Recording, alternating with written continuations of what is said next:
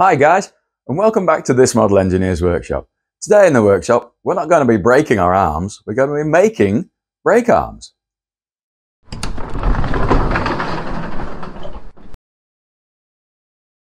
Hi guys, I'm the chef. Today in the workshop, we've got 3 little brake arms to make. 2 small ones, 1 big one. These are parts that go on the brake shaft that we made a couple of videos ago. Each one needs a big hole and a small hole, and then they'll be getting some shaping to make them look pretty. These are all 2-part pieces, so we're going to make these parts first, get the holes drilled, then we're going to machine up the bosses that go into the other end, into the big hole. They're going to get silver soldered in, then they're going to go back in the lathe to get drilled out for the brake shaft. And once all that's done, while these are still square, we've got some cross holes to drill through those bosses, and a hole for a grub screw. And then once all that's done, then we'll be taking all the excess metal off and rounding off all the corners. It'll be easier to hold these things while they're nice and square, because when it comes to cross drilling the boss that's going to be silver soldered into these ends, it'll be able just to sit flat in the machine vise, and it'll give us something to support as we drill through. Right. We've got a selection of drills to go through today, so the center drill as always, and had a bit of an accident this morning, look at that, cracking. Center drill 4mm, 6mm, so that's the small end hole, then the center drill, the 6mm, 10mm, and then I've got a brand new 16mm drill here. They'll be for the big end. Exactly the same operations 3 times, the only difference is these 2 holes are further apart, these 2 are closer apart. Alright guys, I'll get set up in the mill and I'll bring you back. Right, now I'm set back up in the mill. Just got a couple of the rulers there just as a little bit of support, just to create a bit of free space underneath. They're not acting as parallels, they're just as supports, just in case that decides to drop down. So this is going to be the 16mm hole, then we're going to come down here and put in the 6mm hole. This is all squared up on the end of the vise like I normally do. This center drill is then centered on the steel and in the right amount, so I can just go straight through. Then we're going to use the arrow move down. So center drill 4, 6, 10, 16, move down. Center drill 4, 6. I'm going to film the whole lot, but I'll probably speed up in between the important bits, which is basically the end when I've popped through with the 6mm drill here. But I'm going to zip through the drills till I get to the 16. I've never done a 16mm drill before, so it's going to be interesting. I'll probably have a bit of coolant on there just to spray on, just to keep things happy. And we'll see how we go. All right, here we go, guys.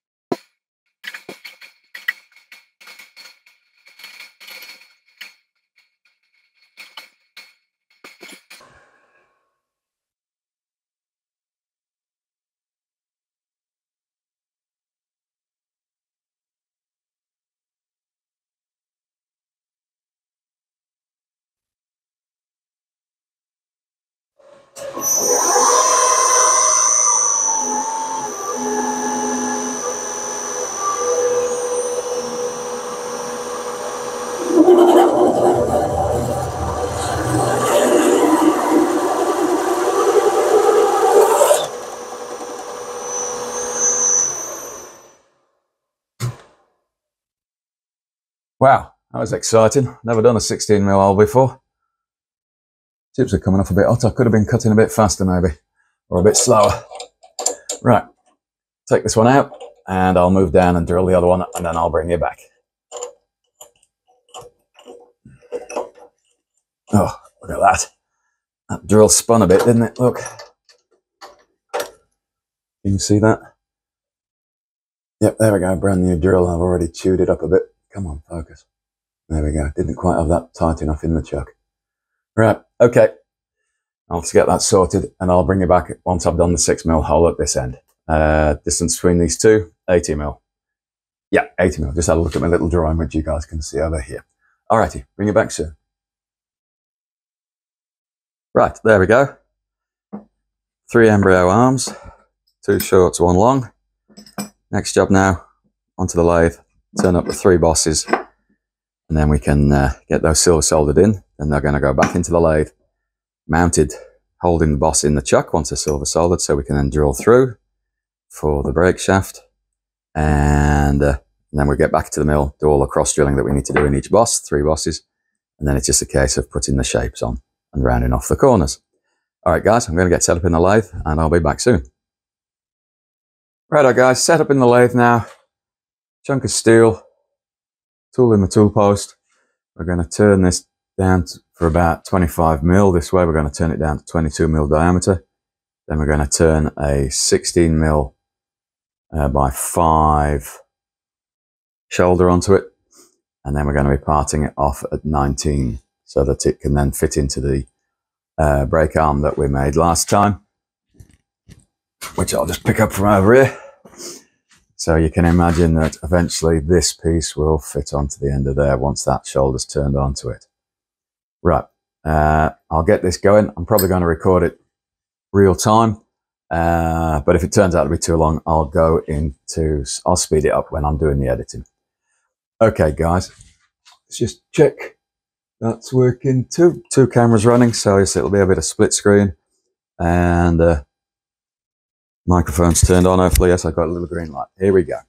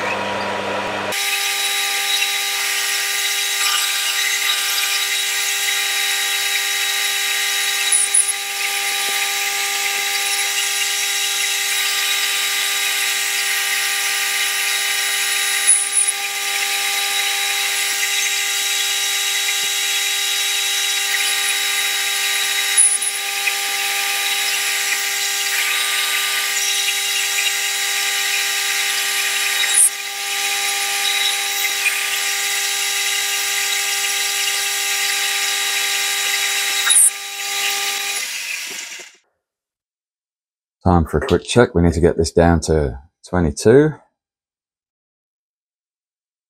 That's a good fit. Let's have a look. 22.75. 22.7. There we go. So 0.7 to come off, and then we get the shoulder cut.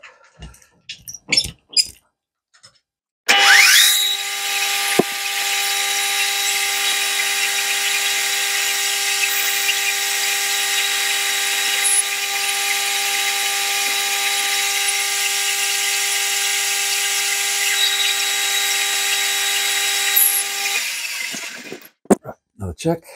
Not that it's a critical dimension, is this? Again, the drawings tell me I can work to 0.2 of a millimeter, so let's have a look, see.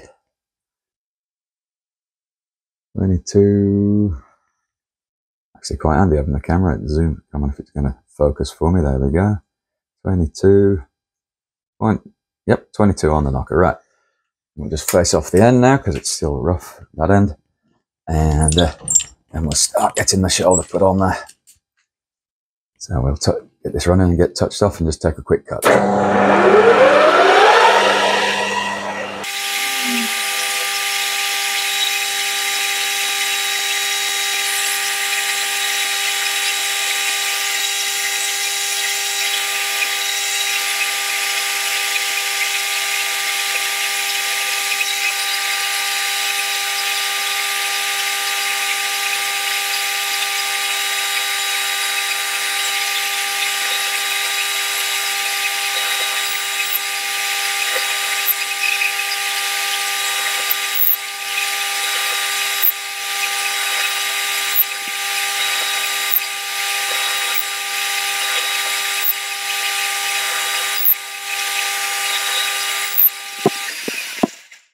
Quick check just to make sure we're still on target. Yeah, let's have a look. 17 points. 17.3. Right, here we go. I'm sneaking up on this so it fits the hole so we can silver solder the whole thing together to make an arm with a boss on it.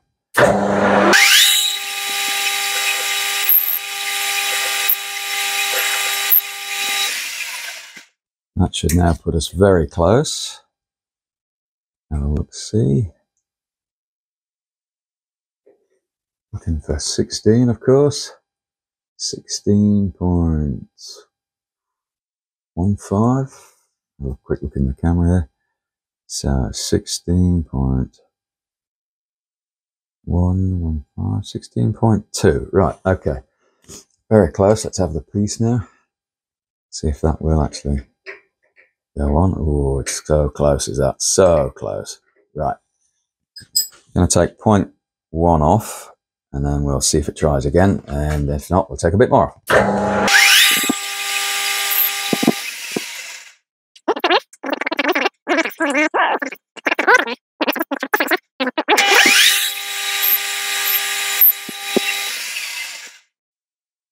That should be it. Oh yeah, that's nice.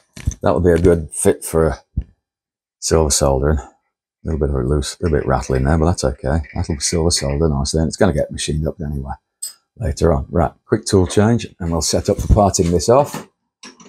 So, I know that the tip of this wrong parting tool, let's get the right parting tool, it'll help. I know the tip of this parting tool is 2.5 mil wide, so I can take that into account when I do my run the dial. So I'm just going to touch off the tool at this end. 2.5 millimeters on the dial is 125 divisions. So I'll just set the cross slide to 0, the compound rather. Wind that out. Go forward 120 divisions on the dial. Re-zero it. That brings me up flat and level at this end here where my thumbnail is. And we need to go 19 mil that way. 19 mil on the dials is 7 full turns and 61 divisions. Okay. What did I say? 761. 761, yeah. So we go 1, 2, 3, 4, 5, 6, 7. And 61 divisions. All I'm going to do is literally take this off, flip it around in the chuck once I've made the other two, and just put a clean up cut on the other side. So, parting off, a little bit of, got the coolant spray bottle. We'll be doing this under power, nice and easy. So, here we go.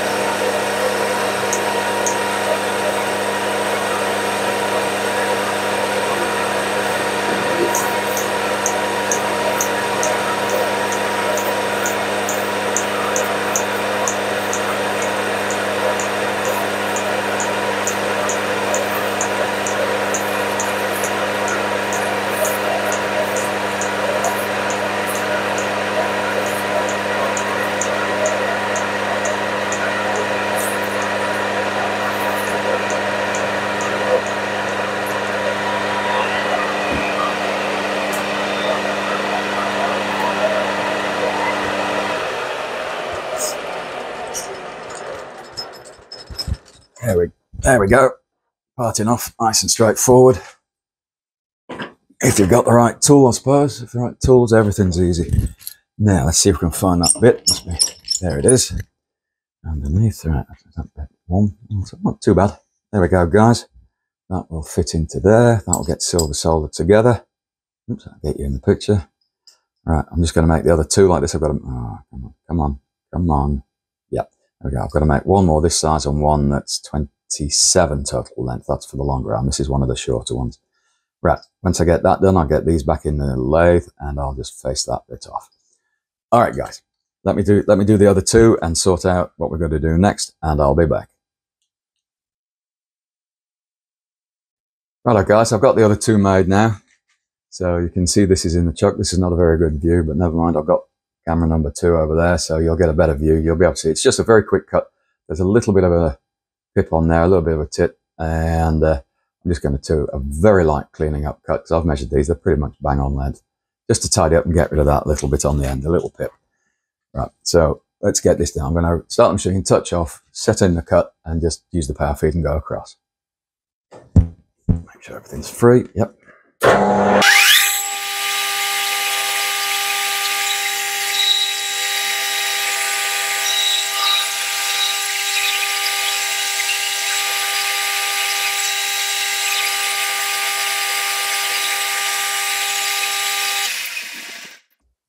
There we go, guys. Easy as that. I suppose doing one probably took me about, I've done 3 now. Almost 3. I've got the other 2 to do. Take the tit off the pip. That's probably 3/4 of an hour's work for the 3 of them all up by the time, maybe 50 minutes by the time I face that off. So, next job will be to silver solder these into place. Then we'll mount them in the chuck, so this bit's actually whizzing round. And we're just going to tidy up. I'm going to put these on the belt linear to get the scale off, just to make we get a good clean joint. And then we drill a 13mm hole, 13mm hole all the way through. And then we go into the mill. As I explained earlier, we have a grub screw to put in, and then we have to cross drill for the brake shaft. So that's why I've left these square, so it'll be nice and easy for fitting into the milling machine when we get that far. But anyway, I've just got to get these all cleaned up. These are ready to go. Get some flux sorted out, silver solder, set up the brazing hearth, and get them silver soldered and pickled. All right, guys, back soon. Right, guys, here we are, set up in the brazing hearth. Got the bit that we turned. We're going to silver solder. Got the plate with a hole. I've put this on the belt linisher so that it's all clean and scale off it. I've got made up some of the flux over here. This is just a powdered flux that you mix with water to a reasonable consistency. It says like cream. It might be thin cream, I suppose. So I'm going to flux this part up and that part in that round the hole. Put the 2 together. Rest it gently there. Heat the whole lot. You'll probably see the flux boil off, and when it starts to look a bit glassy, then it's time to get the silver solder on. I've just put the silver solder down, so I'm just going to have a look for it. That's good, isn't it? Now, where did I put it? Hang on, guys. Back in a tick. Nope, no worries. Found it. Got my piece of silver solder ready to hand, so when I'm ready, a bit of a dip into the flux, and we will get to there. And it will flash all the way around, hopefully. If not, we'll just get a little bit more. Right. The usual... I'll work while I'm talking. The usual definition or description of when you're silver soldering is to get things up to a bright red, which has been apparently over the years left open to a lot of interpretation. The new consensus seems to be you need to heat everything till it gets to the colour of a boiled carrot. Well, I'm pretty sure we all know what colour that is. So that's what I'm going to do. I'm going to get this up to the colour of a boiled carrot. There we go. Put this in there as well. Tip it over. Give it a bit of a spin round. Get another bit on just so that capillary action will suck it right round. That looks good to me. It's going all the way around now. It's only a brake arm. It doesn't need to be super super clean. If it runs a long way, I can easily clean it off. Right, guys, so I'm going to get this fired up. I'm going to stop talking. Got my brazing torch ready, so it might get noisy, I don't know. Here we go.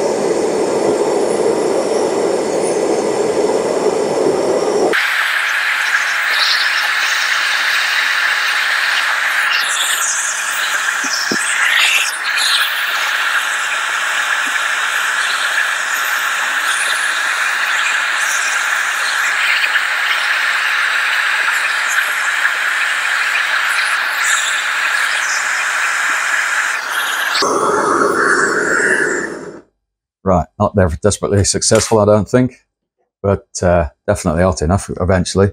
I'll let that cool to black and we'll quench it off and we'll take a look and then we can get it into the acid bath. All right, guys, just give me a second to let that cool down. Okay, right.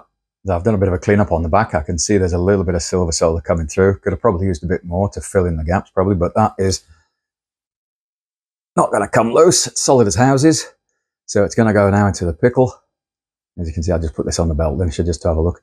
This will now go in the pickle for a day or so, and it'll take all this black nasty stuff off. Yep. And I'll get on with the other two, and I'll bring you back after those. You've seen it once, you don't really need to see it again. So, yeah, I'm quite happy with that. It's not going anywhere. I'll get a bit more silver solder on the next one, and we'll see if we can get a bit of a better view for you when they're all descaled, de-blackened, whatever, out of the acid. All right, guys, I'll get the next ones done and bring you back. Okay, guys, next day, I've had these three silver soldered in the pickle bath for a day, 24 hours, give or take. No, maybe 20. I think I need to change the citric acid in the pickle bath. It's not really done too much, so I took a bit of emery cloth and some Scotch Brite to them just to brighten them up so you can see. Right, so this was the first one. I think I got this too hot, and I'll explain in a second.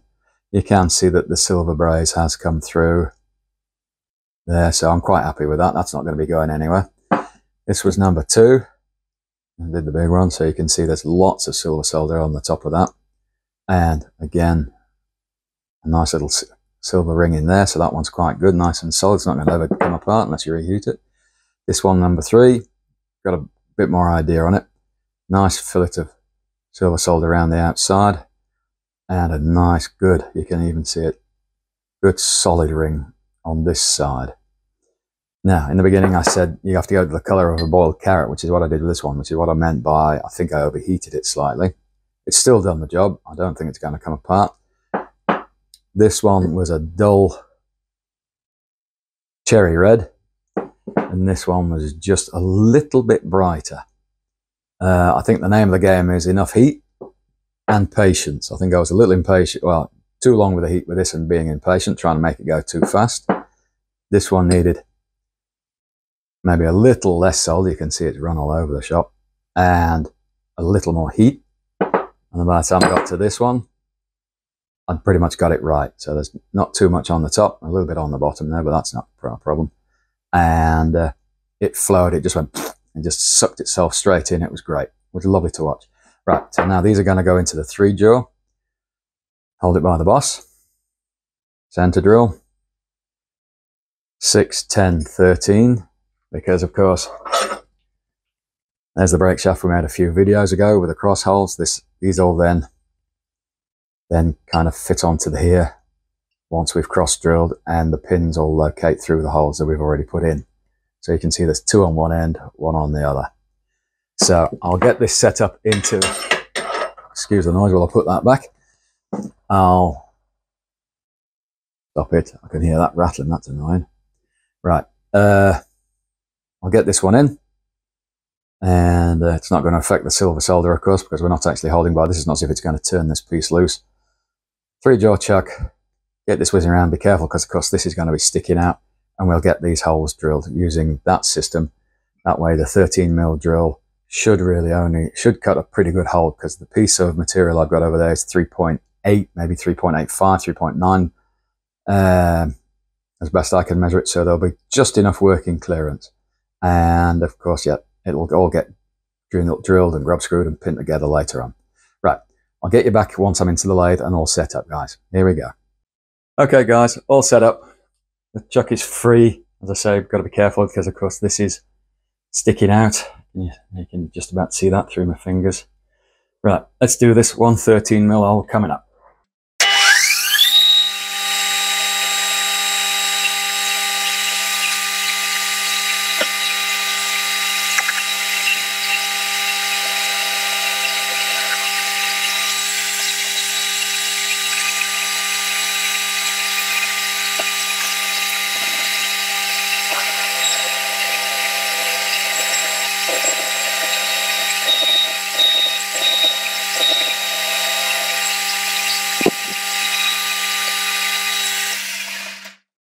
Right, changing now to the 10mm drill. I'm just going to get this in the chuck now. I'm going to drop the speed down. I think 1200 RPM is probably a little bit too fast for a 10mm drill, and once I change to the 13, I'll drop it down again a bit more. Let's see what the numbers are on the lathe in a second. That's that one in. Let's have a look. See, we're on 1200 at the moment. 700 sounds about right, I think. So we go to an A3. Sounds about right. Let's have a look. Yep. Right, let's give that a whirl and see how we go.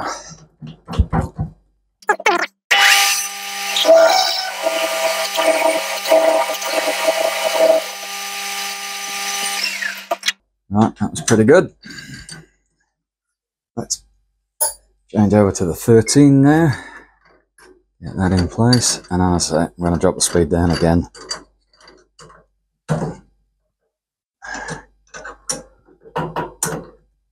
And we'll see how we go. So let's have a look. 700 turn, 550, 330, B2. That sounds about right there. Out there, that feels about right. The chuck is still free. Yep. Right. Let's see how we go with this one.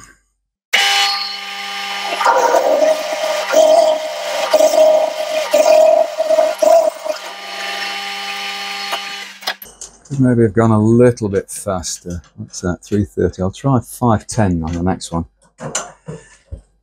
You're limited, of course, to the sizes that the speeds the drill machine will give you. So let's just try this bar.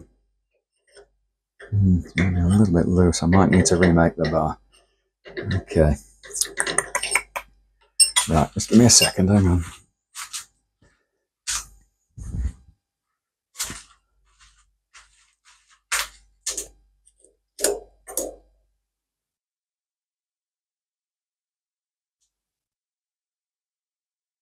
Well, that 13mm drill has managed to drill 13 4, 5, maybe 5. That's great, isn't it? Wonderful. Obviously not. Right, okay. What to do now? Right, I'll have to think about that one, guys. I'll get the others. Do I drill the others, or do I redo this one? This is the one I overheated. I could probably melt that back out and make a new bush. Right, I'll leave it there for now, guys, and I'll get back to you. Right, guys, this is taking longer to do than I thought it would, so it's going to be a very long video. So I'm not going to do that. I'm going to split it in two now. Next time we'll finish off the brake arms. You'll see how I fix a 13mm drill, having drilled a 13.5mm hole. So this is the chef signing out, saying as like I normally do, if you can find it in your heart and soul, give me a like, subscribe, and hit the bell. It would be greatly appreciated. All right, guys, see you next time.